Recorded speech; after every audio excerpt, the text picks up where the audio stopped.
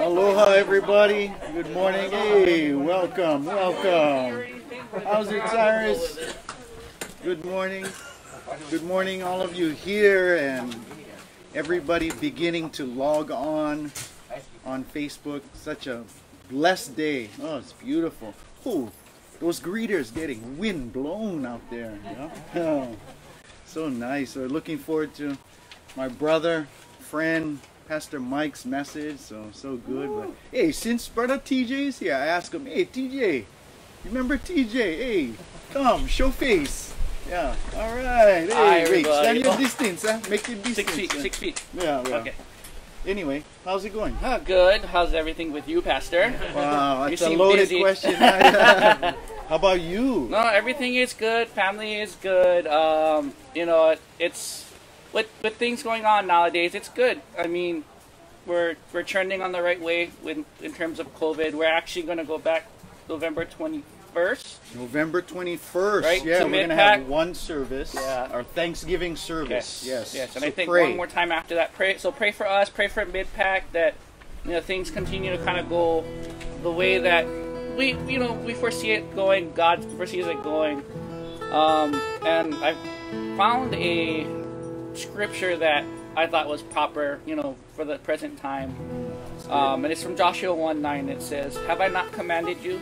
Be strong and courageous. Yes. Do not be frightened and do not be dismayed. It's good. For the Lord your God is with you wherever you go." So, I mean, those of us who are on trips, like I know Lori's in Vegas right now for a conference. I heard we have a couple new people joining us today for service. So, just be courageous and know that the Lord is protecting us wherever we walk, wherever we're going. And, something like COVID won't stop us. We can worship wherever He wants us to. Amen. Oh, brother, that's a good word. Hey, just say a prayer as we're beginning. Okay, let's all bow our heads. Heavenly Father, Thank you, Lord. Thank you, Lord, for this wonderful but windy day.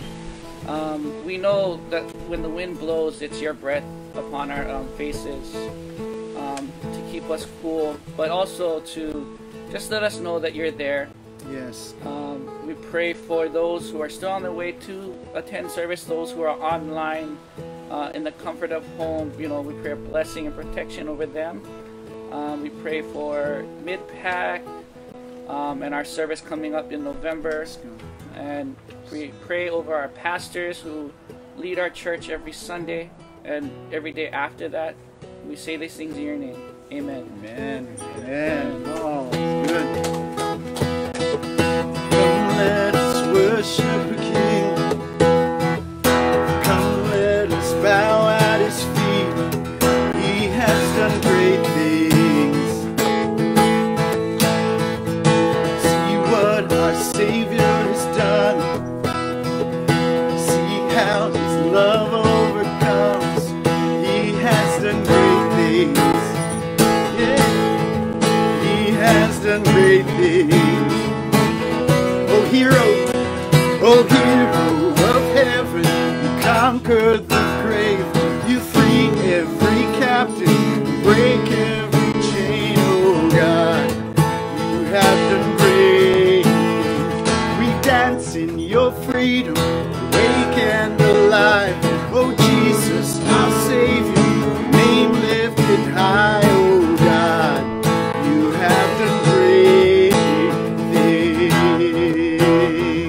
Amen. In the midst of all the cares and worries, problems, trials, He's still doing great things. Amen. Come on, let's sing this. You've been faithful in every storm. You'll be faithful forevermore. You have done great things. Yeah.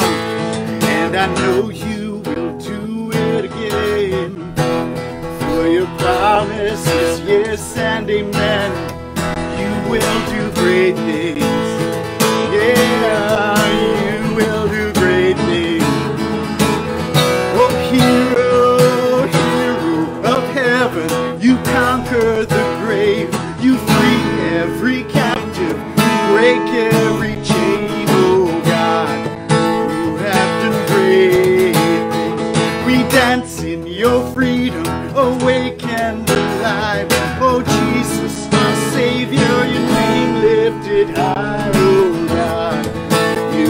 done great things.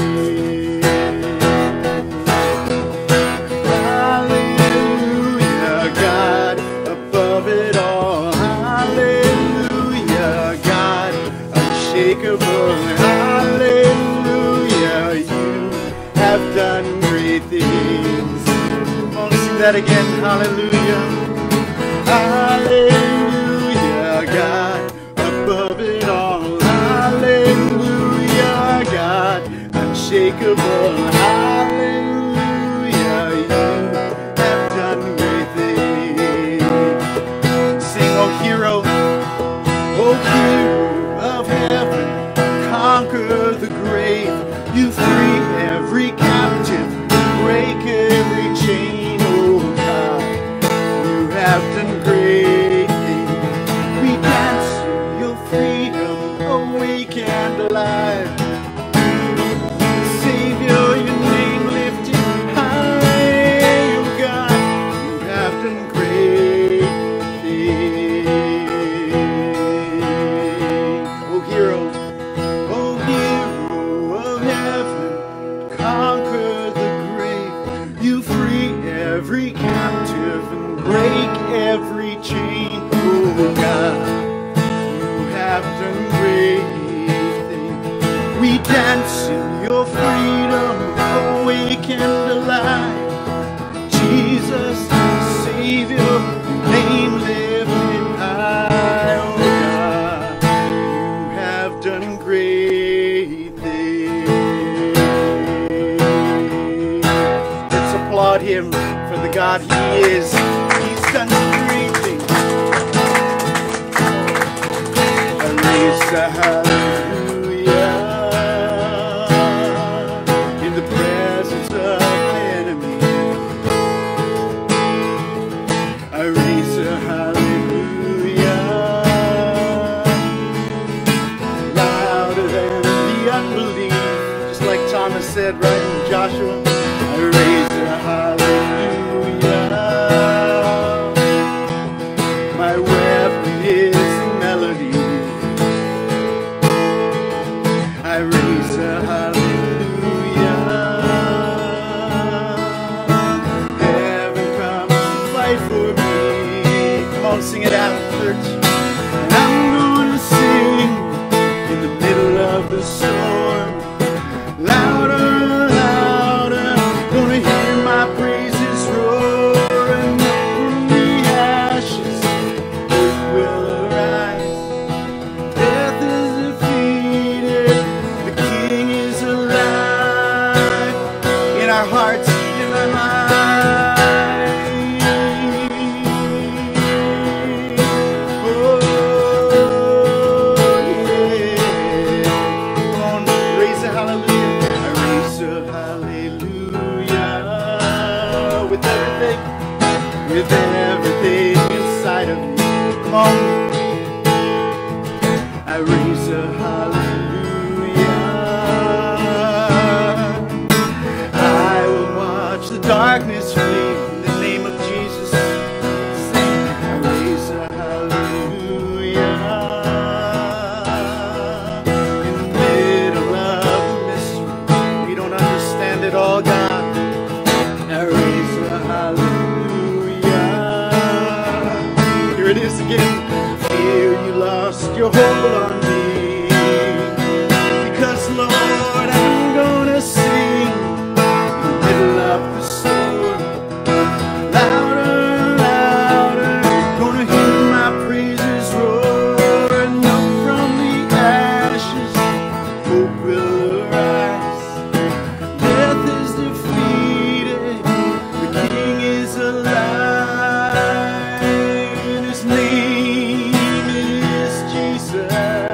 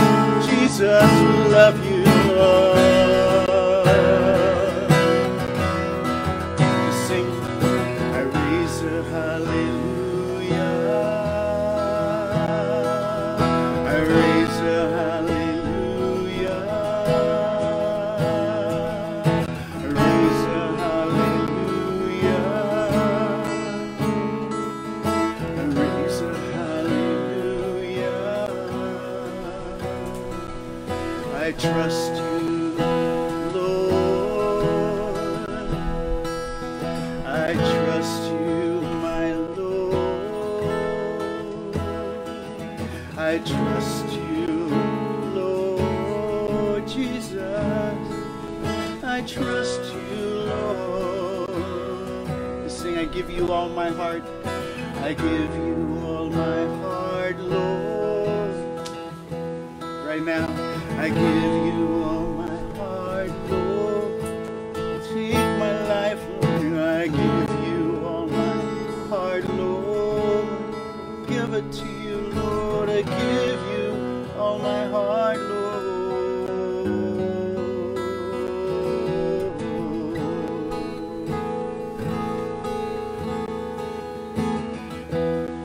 Jesus, we thank you, God, for just allowing us the freedom to be able to just come before you. I mean, just thank you for just a little tent and being able to just worship together, come together as people of God, and thank you for those that are joining in. And Lord, we just pray that your Holy Spirit, just where we're at here, those that are tuning in live, that your Holy Spirit would just be alive in every life, in every situation. Lord, speak to us as we open our hearts to your living and awesome word, God. Your written word that would be broken, Lord, breaking the bread of life, Lord. So thank you for our brother Mike. We just thank you so much for giving us ears to hear. And Lord, help us just to be present. Help us to be present in soul, in mind. And Lord, as you're speaking to us individually, Lord, give us thoughts, give us images, give us words, give us truths, Lord. We need you. Just right now, just in your heart, and those online, those here, let's just give him our hearts, and in the spirit of repentance, humility, just in honor, you know, that fear of the Lord. God, we want to reverence you more. And as our brother Thomas encouraged us earlier, in spite and despite of everything going on, our responses of our hearts are not dictated by circumstances. We don't want it to be. So just go ahead and give him your heart. Just tell him you love him. Lord, we thank you. Ask for forgiveness where forgiveness is needed. Help, call on him. We call on you for strength to endure. There's certain, all kinds of situations, Lord, represented. Whether it's relational with kids, with grandkids, with co-workers, just family and marriages, and in communities, Lord. We just ask, God, your Holy Spirit to be present, would teach us, comfort us, console, and counsel us into freedom. Oh, it's a good word. Holy Spirit, counsel us into freedom. Lord. We thank you, Jesus. We love you. In Jesus' name we say, amen. Amen. Woo!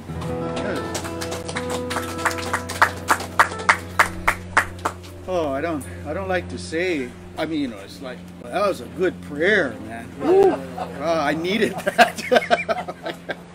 Oh, Lord. You know, you're just bearing your heart before the Lord. So it's so good. Oh, it's good to raise a praise the Lord, yeah, despite circumstances. And Lord, we choose to raise that hallelujah. So, so good. Well, give someone a fist pump, high five. If you live with them or like them, you can hug them. Oh, yeah. Your mask, however that works. And before Pastor Mike comes, let's take a look at this. Whoa.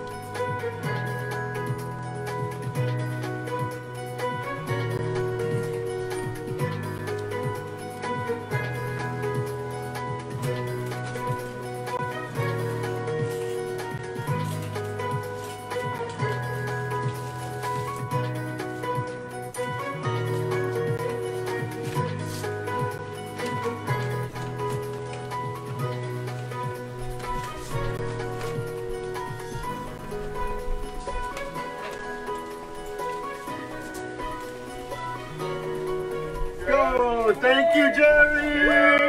Yay, thank you. Woo!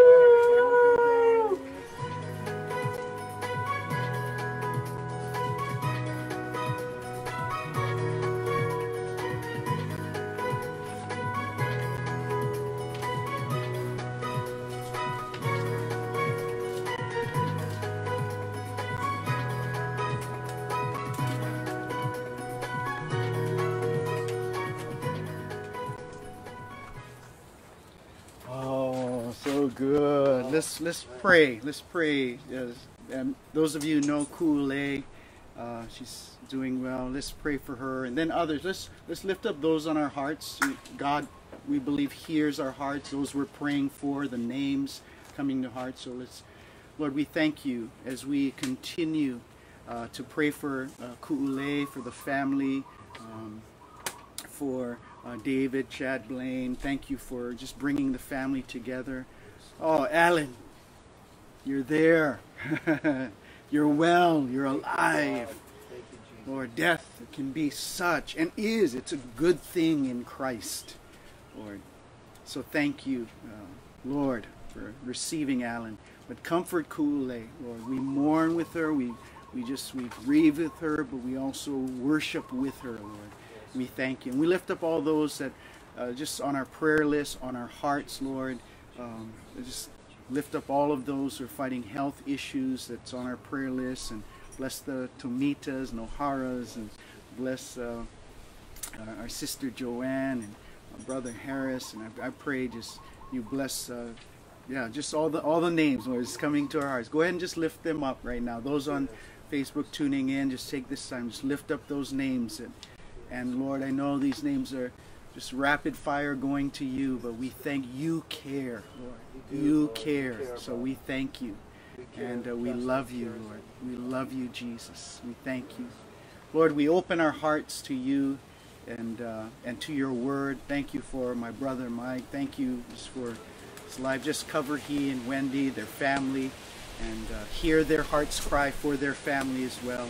But we receive your word, God, through our brother, and so we pray for just a heart change for us, some mind, some different changes, the way maybe we're thinking, the way that we're living. But we thank you for your great grace. In the name of Jesus we say, amen, amen. So good. Before he comes, real quick, and I just want to highlight, we mentioned earlier in service, if you didn't catch it online especially, that we're going to be meeting back at Midpack one time in November on the 21st for a Thanksgiving service. So it's not signed yet, but I think it's going to go through, but we'll give more information. So just mark that particular Sunday. So we'll meet that one time, and then we'll continue this here as well. And then we're looking to meet once, maybe twice in December. So again, just seeing how things go, trying to be led of the Lord that way. So, but let's welcome our brother Mike. Hey, where you going to stand, brother? Oh, this side. Okay, all right. We'll let you do that. That way I can see everybody except for Thiago. Thank you, brother. Thank you.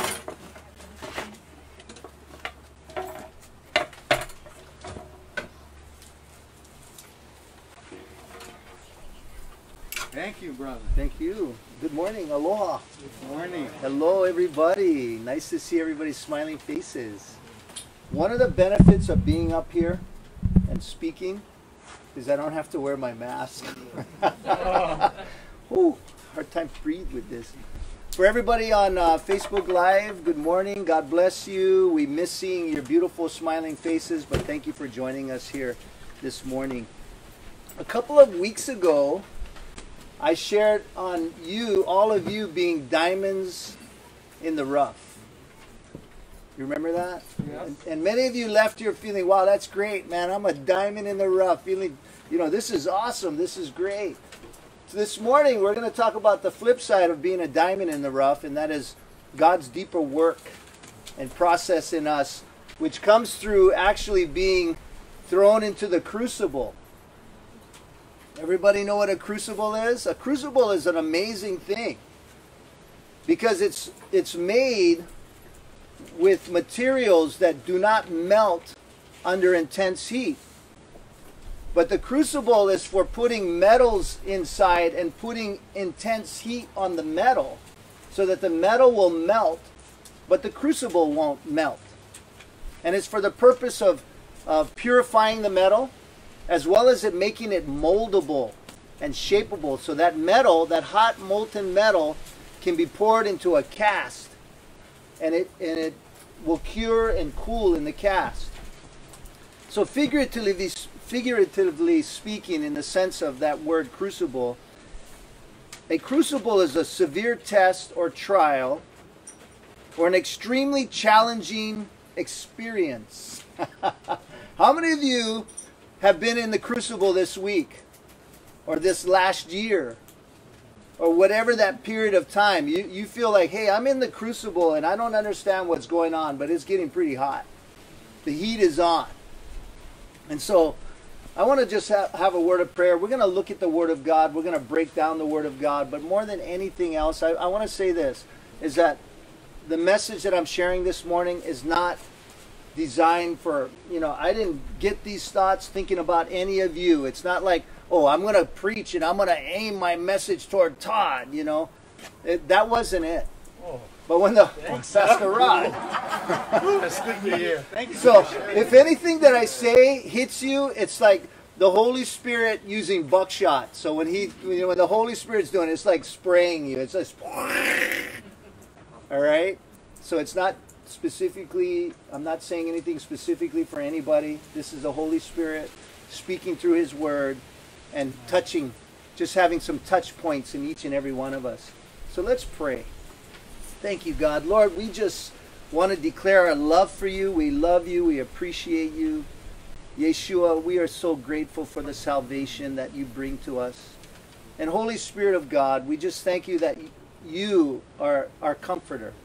You are the one that comes alongside to strengthen, to encourage, to comfort. And Holy Spirit, we're just so grateful for your presence here this morning. And Lord, we just ask that you just would begin to mold our hearts and begin to speak to us from the Word of God as we read it. And Lord, that truly, even as Pastor Rod was praying, Lord, that we would be shapeable, moldable, that we would be tender at heart to hear your voice and not leave here the same as we came in, but really to have a touch of you in our lives. And so we ask these things in the name of the Lord Jesus Christ. Thank you. Now, as far as the crucible is concerned, I want you to remember that figurative definition of the crucible as we look through the passages of Scripture this morning. Because there are experiences that we go through in life, those experiences that you've been through this week. We think about Ku'ule and her husband passing.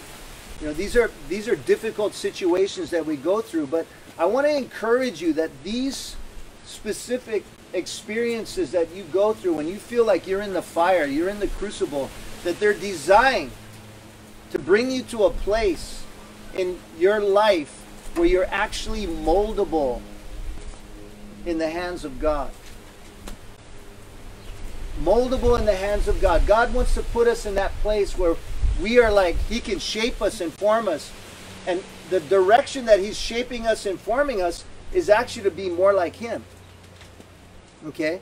So as we look at this passage of Scripture, Peter is speaking to a church, the church abroad. Okay? He's speaking to Christians that are going through difficult times. And of course, yeah, we all go through difficult times, but these Christians were going through difficult times, not only their personal lives, but also with the government. They were being persecuted by the Roman communities. They were being outcasts. They were suffering some persecution. So Peter's writing from Rome. And so he's in the midst of the fire or the crucible in Rome. And so he begins these verses, 1 Peter chapter 1. I think it's in your notes right there, so you can just look at your notes. In this you rejoice. Now, I don't know if I'm reading from the same translation. Maybe I should. In this you rejoice, though now for a little while, if necessary, you have been grieved by various trials, so that the tested genuineness of your faith, more precious than gold that perishes, though it is tested by fire, may be found to result in praise and glory and honor at the revelation of Jesus Christ. So when all life is done, you said it, it's done it. Everything you could say, everything you could ever do, that's it. You go to be with the Lord. Everything that you're going through now is for the purpose that there might be honor and praise when Christ comes. Though you have not seen Jesus, you love him, and though you do not now see him, you believe in him and rejoice with great joy that is inexpressible and filled with glory, obtaining the outcome of your faith, the salvation of your souls. So let's break this down. I really would like to have all of us get the big picture. And when I talk about the big picture, I'm talking about the big picture in your life. Okay, what is God really doing in your life? Because too often we're just focused on the microscopic. If you're married or you're with somebody, your children or whatever, and you're with them 24/7 and you're with them all the time, sometimes if you're not careful, you can focus in on the microscopic rather than having the big picture of the relationship and what God wants to do in it. You understand what I'm saying? It's like microscopic. Hey, why you always got to do that? Why don't you put the toilet seat down? Why you got to put the toilet paper like that? It's like we have all these idiosyncrasies and we start focusing on the microscopic in each other rather than looking at the big picture. Well, God wants us to get the big picture of our own lives. What is God doing in us? Right here it talks a little bit about that. That ultimately when Christ comes for us at the end of our life, as we enter into eternity, there's something for us there. We have eternal life. We're going to have resurrected bodies. Our sins are forgiven. We have salvation. God's working in us to will and to do of his good pleasure. He's got us as diamonds in the rough, but he has also put us in the crucible for the purifying of our lives, to get out the junk so he can put more of himself in us. And so the big picture is that one day when you pass from this life, you're going to be resurrected unto newness of life. That's a living hope. That's the living hope. And we have to keep that in the picture. It's not just say, hey, I'm going through a hard time. We have a living hope. Christ being our hope of salvation and the resurrection. Mm-hmm. And Christ's going to come again, and he's going to receive you unto himself. And so as it says in verses 6 and 7, that there's the trials, there's purpose.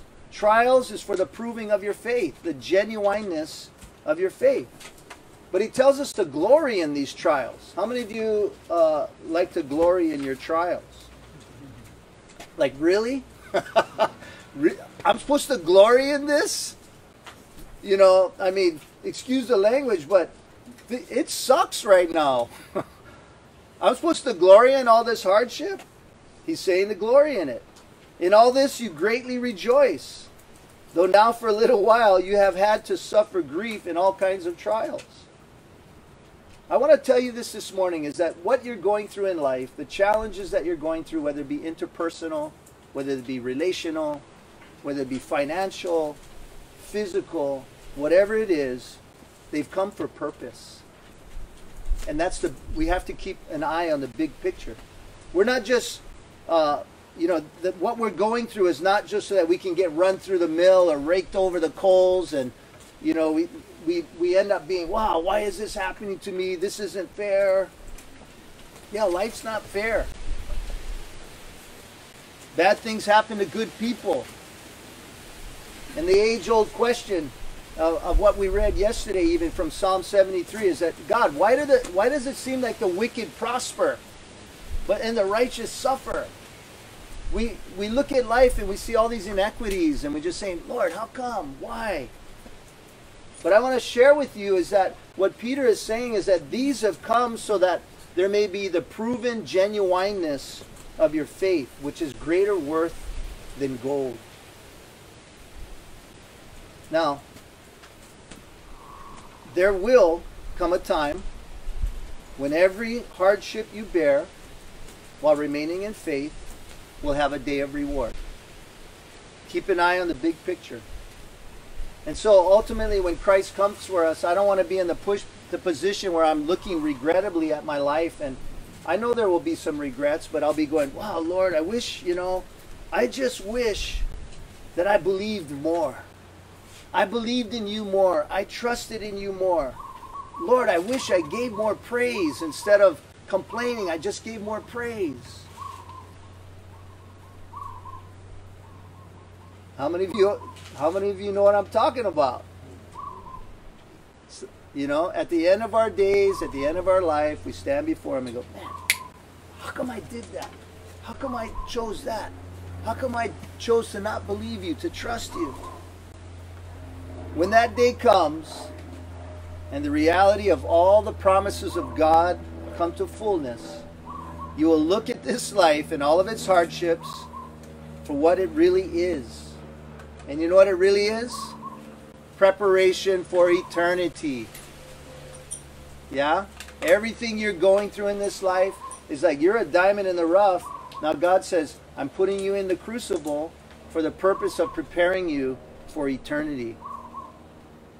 The Christians that Peter was talking to, they suffered from the government. They suffered from communities. Today, we're blessed today. We live in a country where we can actually meet like this. We can actually have it Facebook Live, and we can talk about the Lord Jesus Christ, our faith. We can pray with one another. We can even say things that we don't agree with that is going on in the world. But in a lot of countries where Christians are suppressed, they can't meet together like this. They can't pray together like this. They cannot definitely say anything opposing whatever the governmental system is in place at that time. These Christians were in that kind of situation, and we need to recognize that, hey, we're blessed. They were going through some tough times, and that's not to say that, if we're comparing what we go through and what they went through, that, there's no comparison. Our challenges, our trials are just different, right?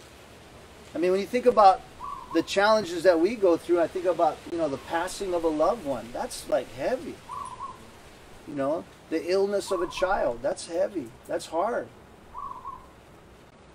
Failures in your own personal life, interpersonal challenges, relational challenges, they can be very difficult.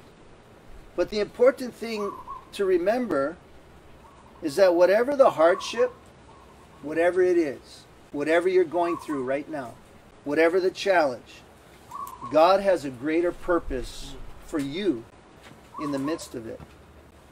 How you walk through that hardship is totally up to you.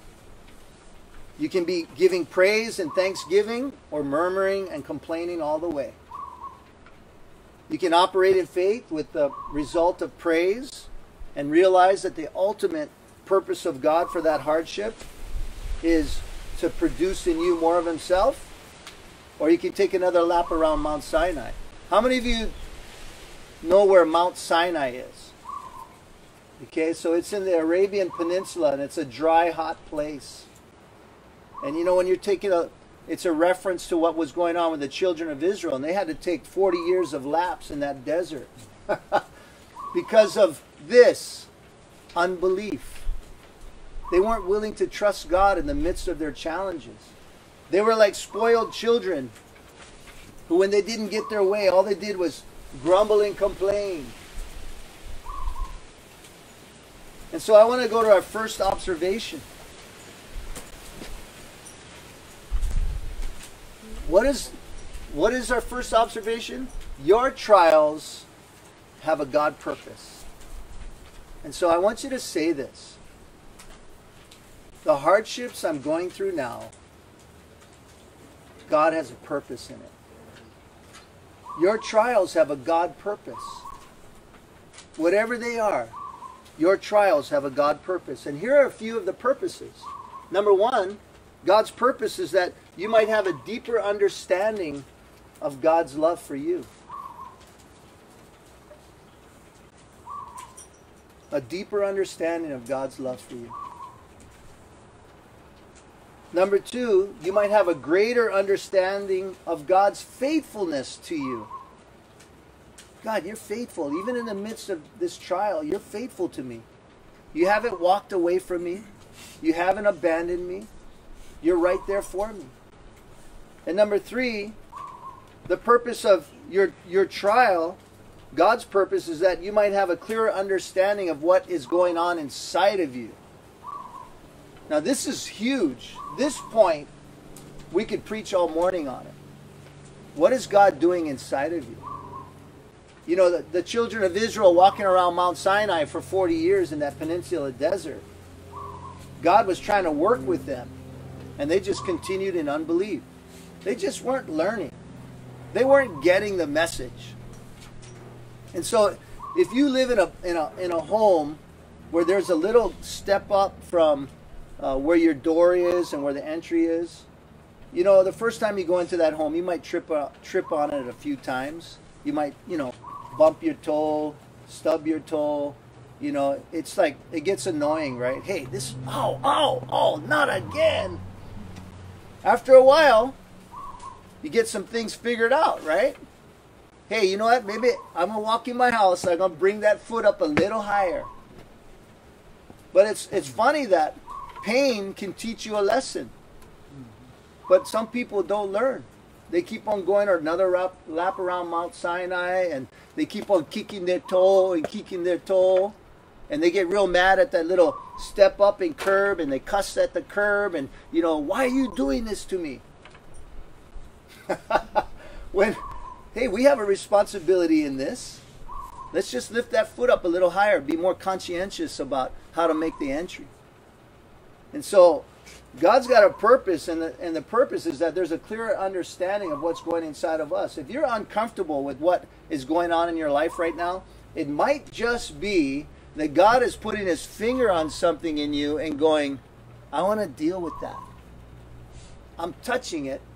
I'm bringing it out because I want to deal with it. Oh, I don't have a problem with that. Everybody's telling me I have a problem, but I don't have a problem with that. Oh, really? Maybe God is just bringing it to your attention now. You've been living with that for so many years, and He's going, enough is enough. I'm going to bring this to light, and I'm going to put my finger on it, and it's going to get uncomfortable. And so you can keep on fighting, you can keep on being in denial, or you can say, okay, God, okay, what are you doing inside of me? What is happening in here? What do you want to heal inside of me? What do you want to bring into alignment with you inside of me? The fourth point of part of what God wants to do in your trials, His purpose, is an opportunity for you to give praise and also trust God. You know, it's interesting that whenever God asks us to trust Him, it's usually in a place that we're uncomfortable. I mean, if it's super easy, then it doesn't really take much trust, right? So if I had Dwayne up here this morning, I said, Dwayne, look that way. I want you to fall back, and I'm going to catch you. Dwayne's looking at me and go, bro, you're not strong enough to catch me. There's a limited amount of trust. Okay? So when God's working in us, there's a purpose, and that part of that purpose is to change our attitude so we can begin to give praise and honor and glory, but also to come into a greater relationship of trust with Him. Do I really trust you? Can I really trust you? We tell ourselves we trust God in everything, but do we really? Like the song we're singing this morning, I'm singing that song and I'm going, Lord, do I really do that? I mean, I like the words of the song. I mean, I really like it. But I'm singing it to you. Do I really do that? Sometimes our biggest struggle in life is just to trust God. You know, I like to micromanage. I like to like when my wife's in the kitchen, I go, oh, let me do that for you. Oh, you don't need to, you know, it's like, I could just walk away and go in the other room and let her do her thing, but, you know, I got to be in there going, oh, let me, you know. And we get like that in life. We want to micromanage what God is trying to do in us rather than just going, okay, God, all right, God, I surrender. I'm trusting you. I'm really going to trust you, and it's not easy. So I want us to watch this video. It's a short video.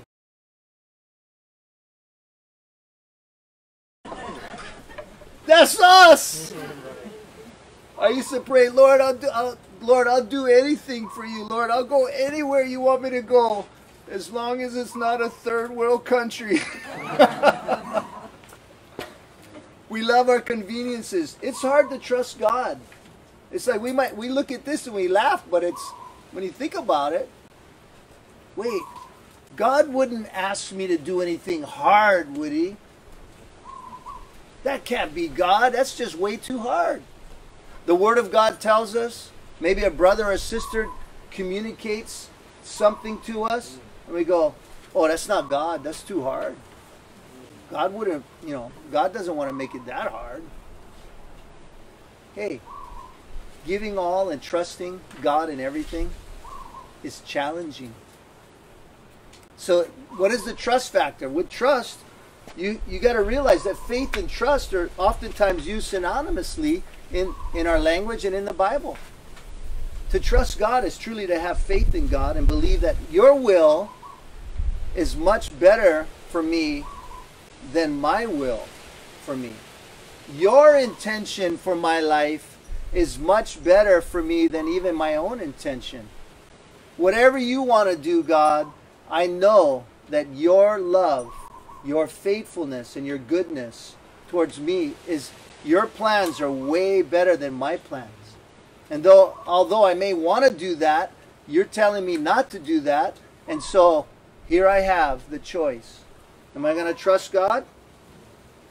Or am I going to be like the children of Israel, just taking another lap in the desert, complaining constantly like spoiled children because their situation was uncomfortable? Instead of calling on God with praise and petition, we're complaining about God. We're complaining to God about our situation not being comfortable. While all along, God wants to use whatever that situation is to pinpoint stuff in us. Hey, Michael, I'm bringing this to your attention. Yeah, God, how come I still always have this problem? Well, I'm bringing it to your attention because I want to work it out of you. I don't want you to remain in that. You think about the children of Israel, they got buried in the wilderness. They died in the wilderness.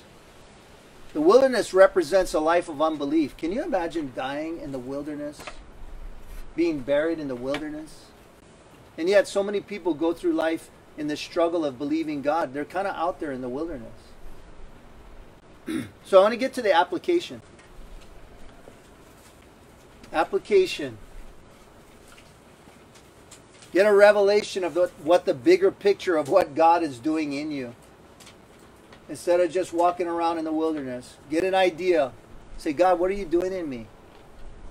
And the second application is, my hardships are preparing me for eternity. It's just preparation. You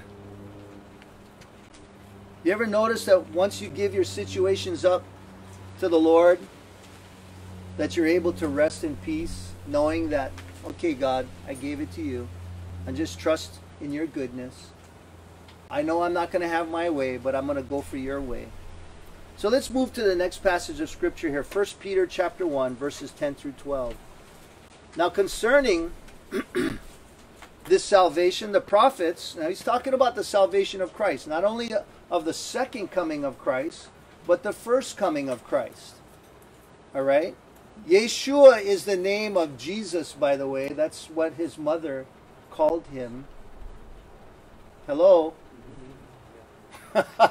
Which means Savior. Okay? Savior God. Yeshua. And so, in reference to this, Christ's coming, first coming, Christ's coming, second coming, concerning this salvation, the prophets who prophesied. Now I want to say this, okay? This scripture is talking about you. It's talking about all of us. Now, think about this.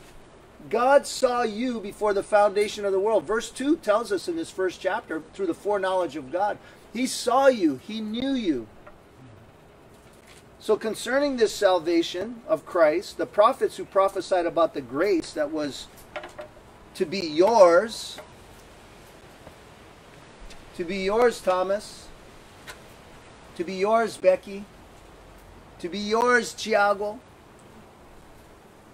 The grace that was to be yours searched and inquired carefully, inquiring what person or time the Spirit of Christ in them was indicating when he predicted the sufferings of Christ and the subsequent glories.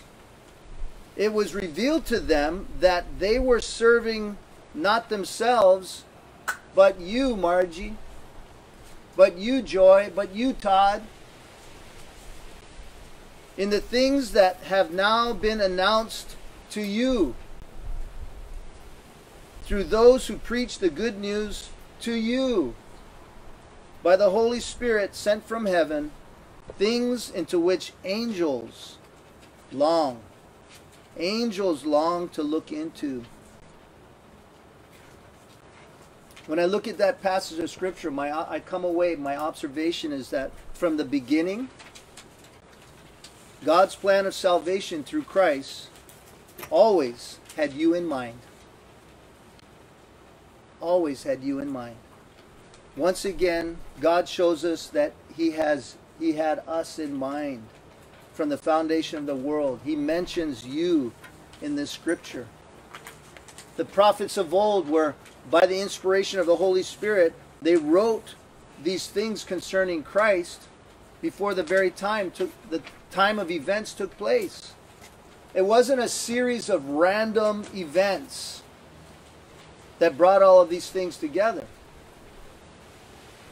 Now I want you to think about your life. It's not a series of random events that are going on in your life. Okay? There's God's purpose. There is purpose.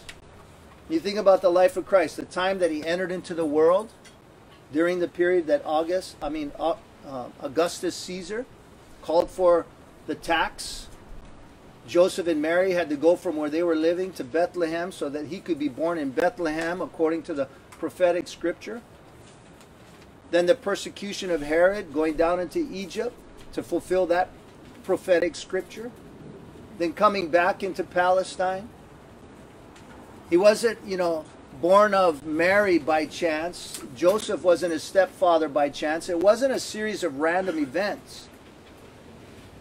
And at the same time, I want to tell you this morning, that you weren't born of the parents that you were born of and in the place that you were born just arbitrarily.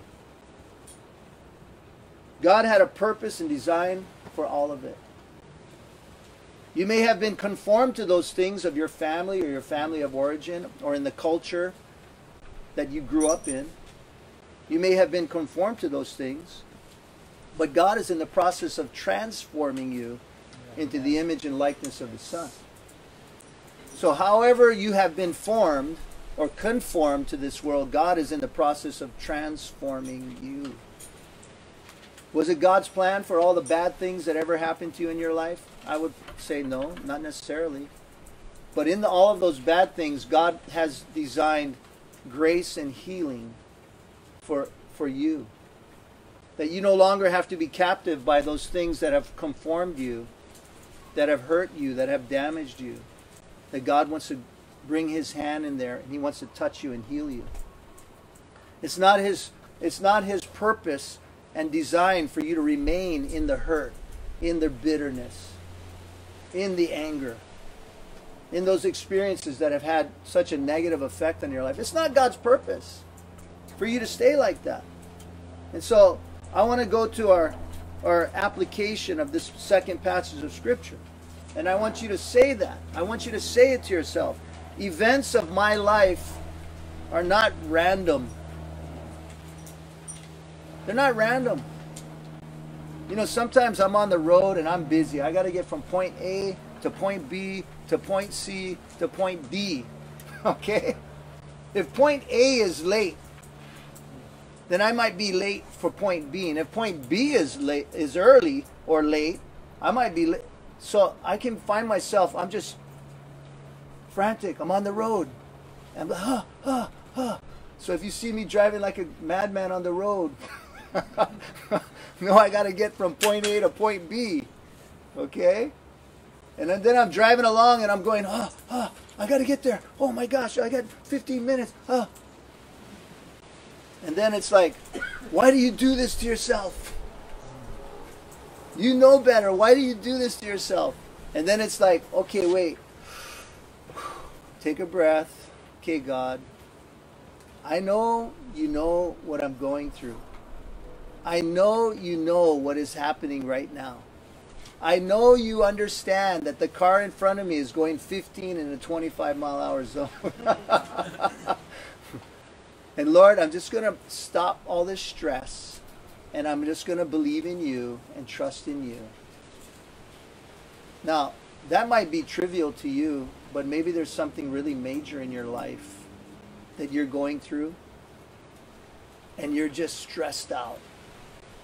And you're just wondering, oh God, what's going on? Oh, I got to do this. I got to do that. Instead of just going, you know what, God? You know what I'm going through. And Lord, I'm just going to take some deep breaths, and I'm just going to trust in you.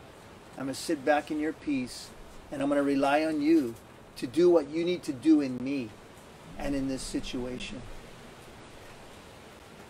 So point 1, events of my life aren't random. Say that to yourself. Events of my life aren't random. Point 2 of our application. God's purpose for you is to be healed and free from the hurts that have constrained you. From the hurts that have constrained you. What do I mean by that? Hurts that have constrained you. That have kept you bound. I've had hurts in my life, and I go through my life conformed to those hurts. And maybe it comes out in anger. Maybe it comes out in control. Maybe it comes out in different aspects of my life. But because of how I've been conformed in my life, I'm constrained. I'm bound. God's grace is there for you to heal you, so that you no longer need to be bound by those things that have so conformed you. And He wants to have His Holy Spirit transform you. And so the third point is, in the application, is the crucible fire is God's hand in your life to transform you. It's hot, man. The fire is hot. It's uncomfortable. I don't like what I'm going through. Okay. I don't like what you're going through either. But rather than complaining about the situation, let's turn our eyes toward God and say, okay, God, what do you want to do in me? What are you trying to transform in me? So ask God, what do you want to do in me through this trial? What are you doing in me through all of this? Yesterday we had our men's group. It was awesome, and I shared a little illustration about the octopus. And I got to say is that oftentimes as Christians, we're like octopus Christians. Not that we have 8 legs, but we're experts in camouflage. Octopus, I did a lot of diving and spearing and octopus diving, taco diving, and they call it the taco eye. You have to train your eye to be able to see the octopus in the water. Why? Because they're camouflage experts. They're highly intelligent. And everything I'm saying is related to you, by the way. It's related to me. Because we can be camouflage experts. Highly intelligent. We know exactly how to come in and out of church without communicating what's really going on in our life. Or being real.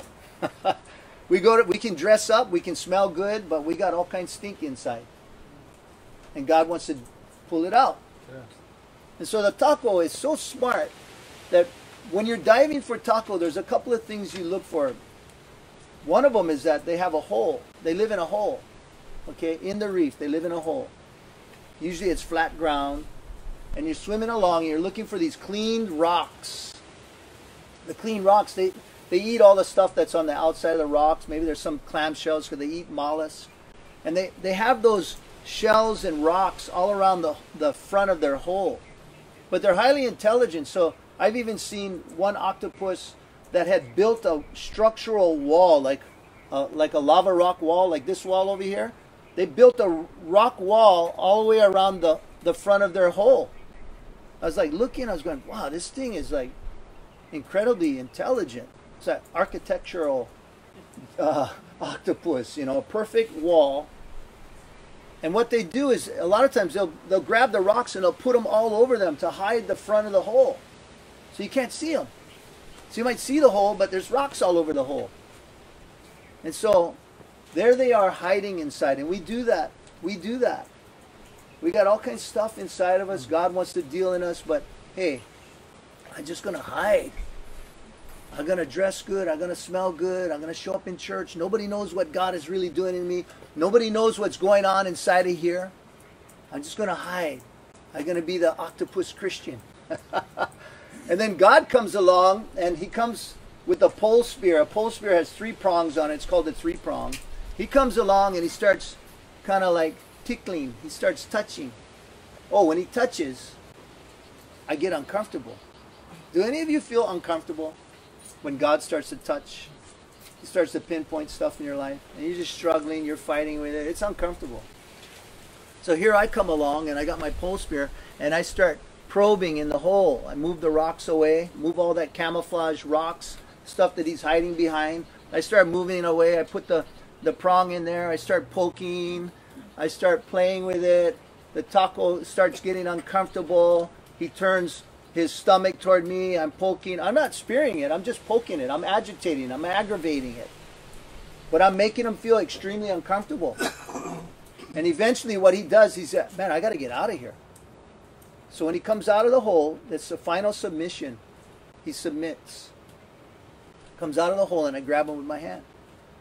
I'm not spearing. I just grab it with my hand. Now think about you and what God is doing in your life. Think about us. God's got us in some situation. We're camouflaged in there. We don't want to let anybody know what's really going on in our life. We just, I'll go in and out of church. Nobody really knows. And God's going, hey, I know. So he starts pinpointing. Oh, ooh, oh, ooh, poking. Oh, God, why you got to do that? And it's uncomfortable. And until we submit into his hand, the probing will continue. Until God is able to actually deal, because you're a diamond in the rough, right? But he's got you in the crucible for purpose. The hardships are for purpose. And that is to cause you to be transformed into the image and likeness of his Son.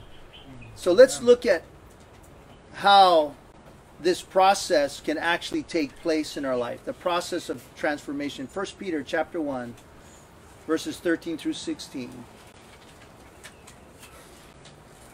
And by the way, this command is to change the way you deal with your hardships.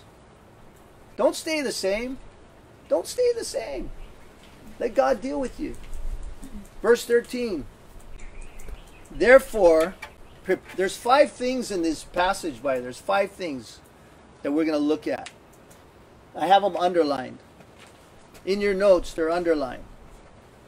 I believe they're underlined. Yes. Therefore, preparing your minds for action and being sober-minded, set your hope fully on the grace that will be brought to you at the revelation of Jesus Christ. As obedient children, do not be conformed to the passions of your former ignorance. That's before you came to Christ. But as he who called you is holy, you also be holy in all your conduct. Since it is written, you shall be holy, for I am holy. God says that. So my observation of this passage is that this is a call to action. To no longer do things the way you've been doing them. It's a call to action. The 5 things he says to do, they're underlined. Preparing your minds for action. Be sober-minded. Set your hope fully on the grace. Do not be conformed to the passions of your former ignorance. And be holy in your conduct. Be holy even as he is holy. So I want to ask you, are you really seeing things as they really are in your life? Are you? Is the way you see and interpret things influenced by how you've been conformed to this life? Am I looking through the eyes of what God's greater purpose for me is in this hardship? Hardship with family, relationships, interpersonal, health, whatever it is. Am I really looking at the bigger picture? As he reminds us, don't be conformed to the way I used to live, but be transformed. God says, don't remain in your ignorance. Now you know light and darkness. You know what is right and you know what is wrong. Don't remain in the darkness. So my application for this call to action is be transformed by His Spirit so that my conduct will fit my identity. Be transformed. You know, I think about, one of the words that comes to me when I think about, it says in one translation, girding up your minds for action. Be sober. Now, when we think about be sober, we think, well, don't drink too much. Be sober. But the idea is this. There needs to be something that takes place up in here between the two ears, right? Yeah. Gird your minds for action. In other words, just don't go along your day like you've always been going and living your life like you've always been going and having the same troubles and trials and the things that you go through day in and day out, and you're responding exactly the same way you've been doing for the last 40 years, 50 years, 20 years, whatever. And it's another lap around Mount Sinai. God wants to change what's going on in here. Okay, so getting the bigger picture is going, okay, God, what are you doing in this? And am I looking at this the way you want me to look at it? Or am I just conformed to the way I always do things? And maybe that's why I'm having such a hard time with it. Because rather than letting you transform my mind in the way I think about things, I'm just locked in to this way of looking at it. And I call it stinking thinking. How many have ever heard that terminology before? Stinking thinking. We can have all kinds of stinking thinking. Stinking thinking about who we are. Stinking thinking about other people. Stinking thinking about different ethnicities. Stinking thinking about our jobs. Stinking thinking about our lives. Stinking thinking about everything. We just walk around with all these stinking thinking. When all the time God wants to change our stinking thinking to begin to see the bigger picture and how He sees things. Having the mind of Christ. And so you'll be amazed that the way you think oftentimes about yourself and others is the way you will live. All right? That's going to affect your life. Big time. It will affect your life. It'll affect how you relate to people. It will affect you on the job. It will affect you how you deal with your children, your spouse. When you lay your head on the bed at night, what are you thinking? What are you feeling? Is that stinking thinking that is you have been conformed either by your family, something that's happened to you in life, broken trust, whatever it is, that it affects you in such a capacity that now you have a problem trusting God.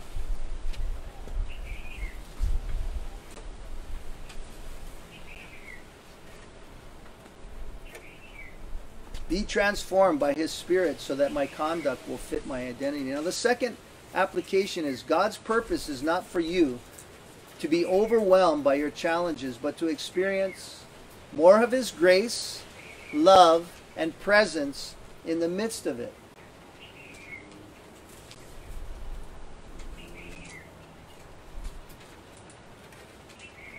God has a purpose for all that you've been through and all that you're going through. It's not His purpose for you to be overwhelmed by your challenges, but to experience more of His grace, His love, and His presence in the midst of it. Your life is not just a random series of events. They're for purpose. Will you make a decision this day and every day following to get rid of the stinking thinking that has kept you bound for so many years?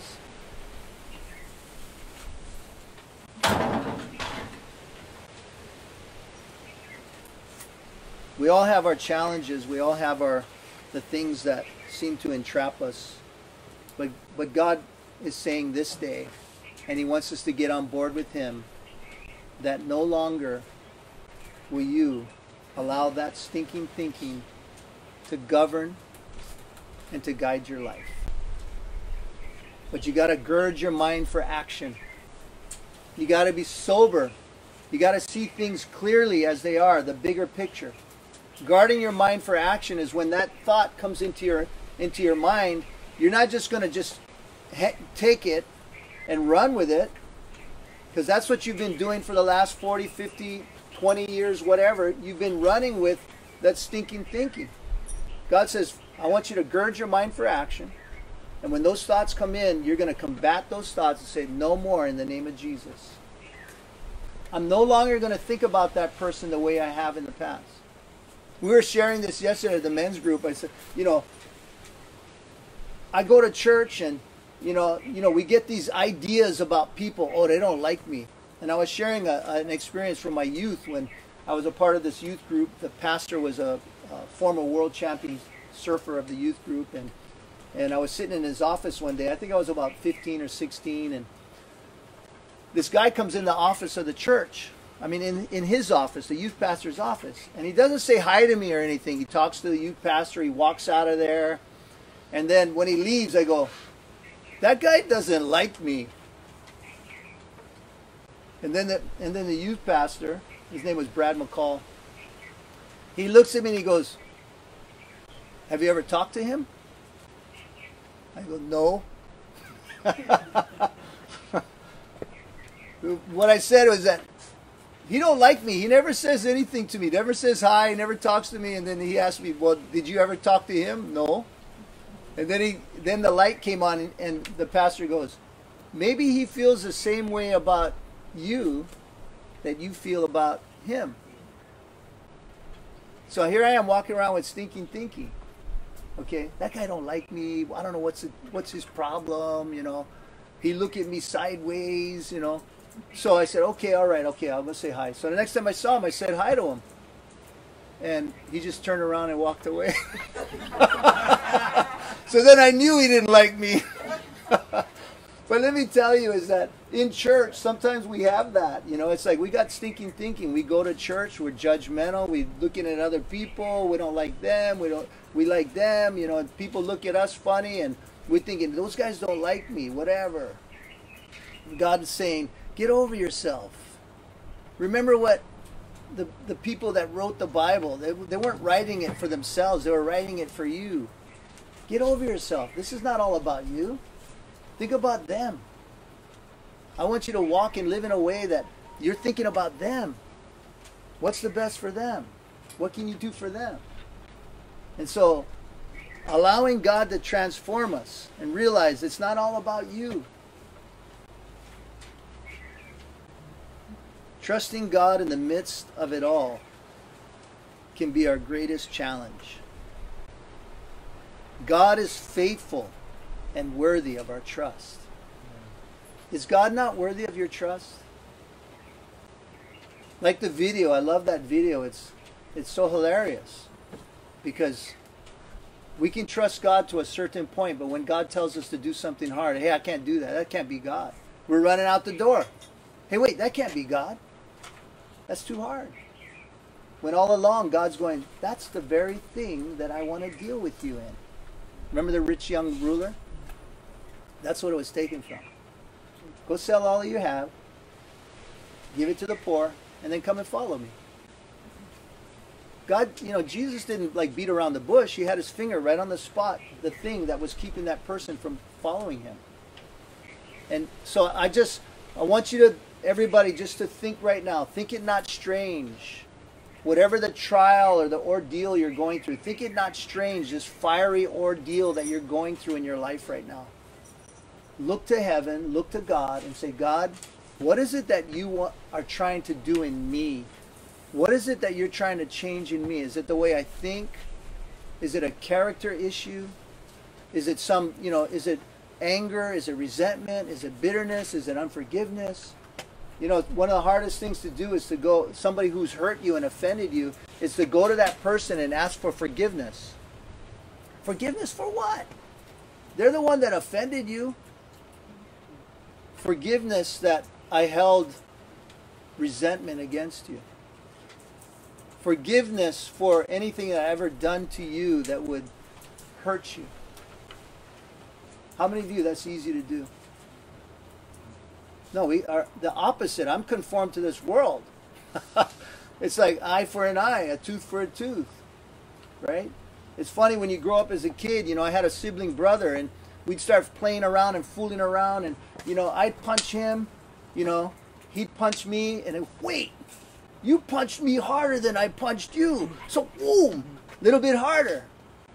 And then, wait, you punched me harder than I punched you. Boom. Next thing you know, furniture's breaking. You know, it's just out of hand.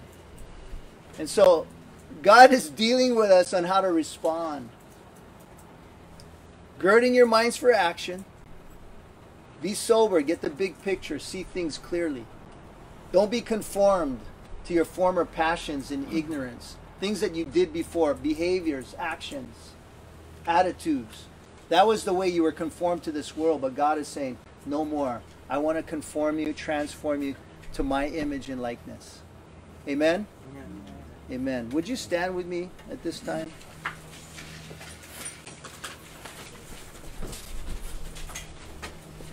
I have this prayer, but you can, you know, you can read the prayer. It should be on your notes right here. This is a prayer of declaration as well as petition, okay? It's a prayer of declaration. And God the Holy Spirit has us right here where we are right now for the purpose of transformation. So if God's putting his finger on an area of your life, it's for purpose. If you're going through a hard time in your life, it's for purpose. You can grumble and complain. You can kick and scratch and fight like a spoiled child. Or you can say, okay, God, all right, what is it that you want to do in me? Is it a little bit more of humility? Is it a little bit more of transparency? Is it a little bit more of patience and love, endurance? What is the stinking thinking you want to extract from my mind and put your thoughts in my mind in its place? No longer will I be constrained and bound by these things that have bound me for so long. And so let's pray this prayer. And I just pray that God would, you know, whatever, the spray, the buckshot, the pellets going everywhere of the Holy Spirit, wherever God pinpointed in you, whatever he pinpointed in you this morning, would be brought to him with a humble heart and saying, okay, God, I'm ready to be changed. I'm ready to be transformed. I'm ready to trust completely in you. So let's pray this prayer. Gracious Yeshua, thank you that you are redeeming every disappointment and hurt of my life for your greater glory. I see now that the suffering of the present is nothing to be compared to the glory that will be revealed in me.